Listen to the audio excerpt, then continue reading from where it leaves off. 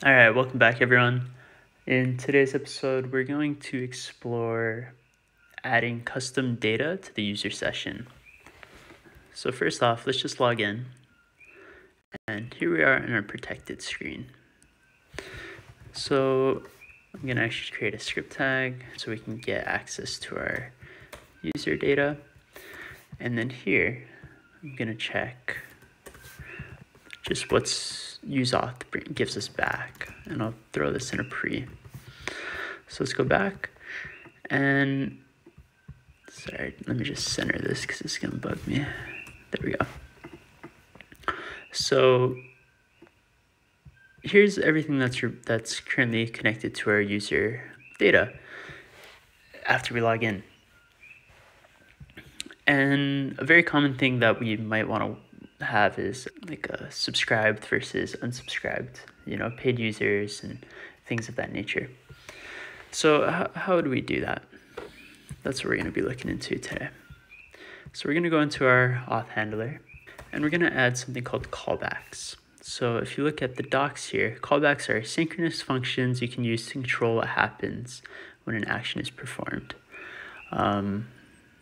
Extremely powerful, especially in scenarios involving JSON web tokens, as they allow you to implement access controls without a database and to integrate with external databases or APIs. So that's what we're digging into. We're going to define callbacks, and let's do JWT, not with param. Well, we do want params, but we're actually going to destructure it into our token and our user. And then, it's async. Okay. And then we're going to do an isSignIn Boolean. So if this callback returns user, we're going to say true, otherwise false. And now, if isSignIn, we're going to look into specific things about the token. So if our token has JWT, we're going to say user as any. Obviously, you can type your user however you like. So let's just say subscribed is equal to, okay, so if there's a user, we're going to just append this subscribed value. And for now, we'll just keep it blank. Then we're going to return a promise .resolve, and we're going to pass in our token. And so what this token is then used is it's going to be passed into our session callback. And within here, we get our session and our token. You notice we're not passing in the user here. But within this session, let's just do we can now say session as any dot subscribed is equal to token dot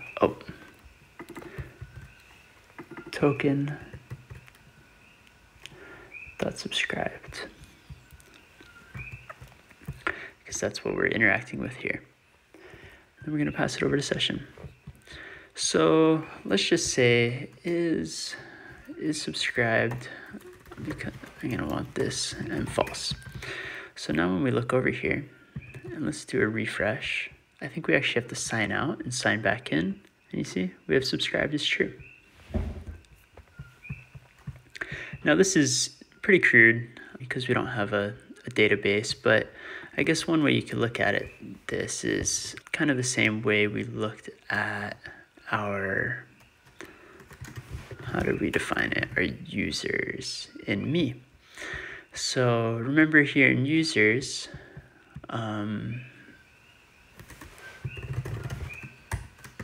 let's say true. I'm going to edit this data a little bit, and I'm going to move it into, let's just create a const file for now. Let's say db.ts. And we can move our users over into our makeshift DB. We'll export our users here, and there we go. And we're gonna want, so that should be all good. Then here, we'll also do the same. So we're gonna import users as if it's like our actual database here. And then we can just say, if user, I wanna actually console.log the user here and see exactly how that works. So we're gonna sign out, sign in. We should see, here we go, that's our user. So we're gonna use a similar users.find.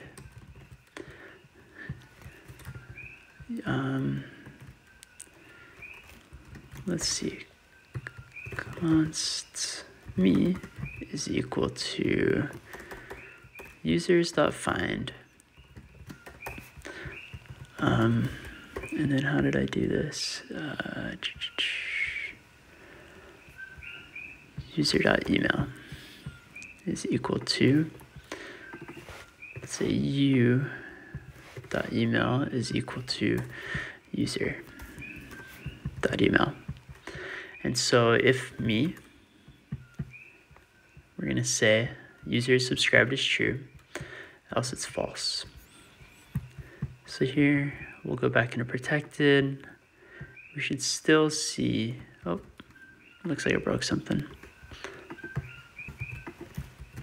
I'm actually gonna try and move it in here. I remember seeing undefined. I think that's probably what that was. Yeah, there we go.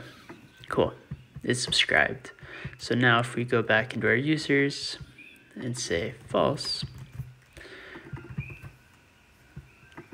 we'll have to log in and log out. We'll actually do token.subscribed is equal to me.subscribed. Yeah, I think that should be good. There we go.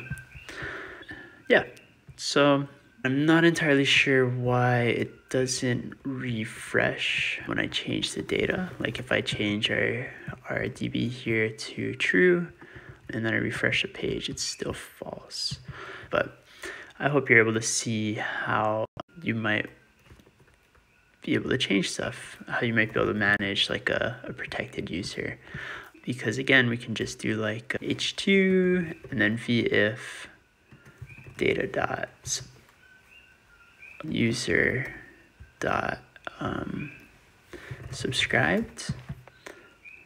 Sorry, did I do, yeah, subscribed. It's not on the user, it's just data dot subscribed.